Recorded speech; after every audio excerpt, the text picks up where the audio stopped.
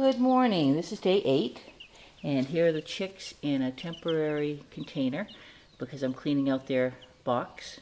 So they're under the light. As you can see, they've gotten a lot bigger than they were when they came last week.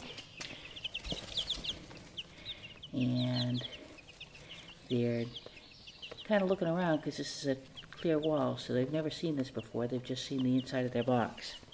I had to put a screen on because the box isn't tall enough for them to not let them fly out. So here's the brooder. I've taken out the old shavings and it's got plastic underneath. Now I'm going to sprinkle some diatomaceous earth on and then put the new shavings in and then put the chicks back in. So as you can see, it kind of looks like talcum powder on the bottom of the brooder. That's the diatomaceous earth, and what that does is it helps to dry up any urine or any feces that gets down through the shavings down to the plastic. And also as they scratch, it gets mixed in with the sawdust.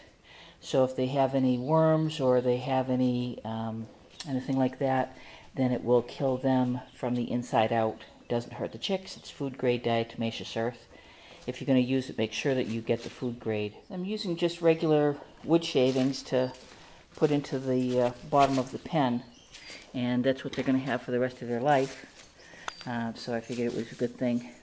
And I have this little short handled rake that seems to be coming in handy. What it allows me to do, since the sides of the box is 24 inches high, it lets me spread out the shavings very, very easily. So if you don't have one of those at home and you're going to be having chicks, then that may be something you want to get, unless you've got a smaller box. This is from My Pet Chicken, and it's their brooder box that they have.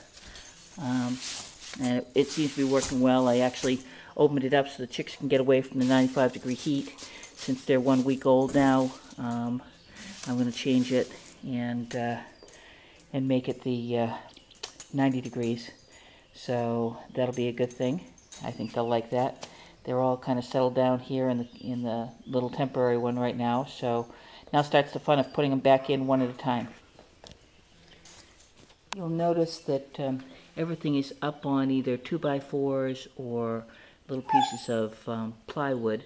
That's so that it's raised up a little so that they have less chance to poop in it, and also that it will help stretch their neck muscles and get them stronger for when they grow up. So it's all part of the growing process. And it's you'll notice they also have an extra long feeder here, which is good because it gets a little crowded around that little one, and since I have 15 chicks, I want to make sure everybody gets an overabundance. They're now eating, they're emptying that little round one at least once a day. Actually last night I filled it before I went to bed, and this morning it was almost empty.